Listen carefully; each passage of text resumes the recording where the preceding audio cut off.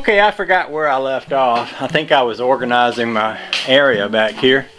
I moved that air compressor up top there. I actually don't use that very much. It's kind of a backup compressor. It's a good one. But as long as Dad's works, I tend to use it the most. Which, when I put that up there, I was able to put this little file cabinet here, which allows me to stick things in it that are, you know, like there's some pickle forks right there. Some tape measures in that drawer, and etc. I suppose where it's here next to the drill press, probably putting drill bits in there would be pretty sensible. I used to have my small pancake compressor hooked up to this big air tank to get more volume, which I really don't much need now. And I had a air dryer hanging on the wall here, and I moved it and put it over here, connected it to the big compressor. Because it just makes more sense for it to be there, and that way I can, and it just fits on there real nice, and I can just hook this one to it like this, and basically it's all charged up and ready to go. Of course, I think I've got it cut off right now because it will tend to run down if you don't. And I don't like to leave it where it'll just keep pumping all the time while I'm at work.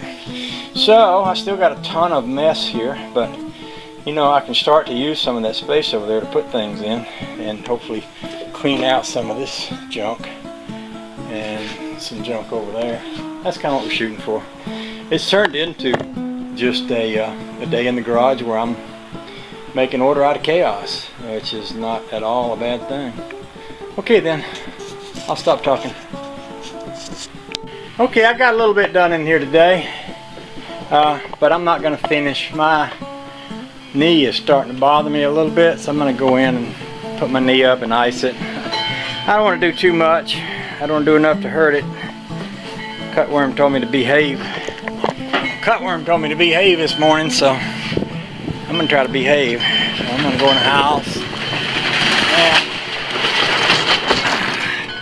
Everything that's in there will still be in there next weekend, and we'll call that good for the day.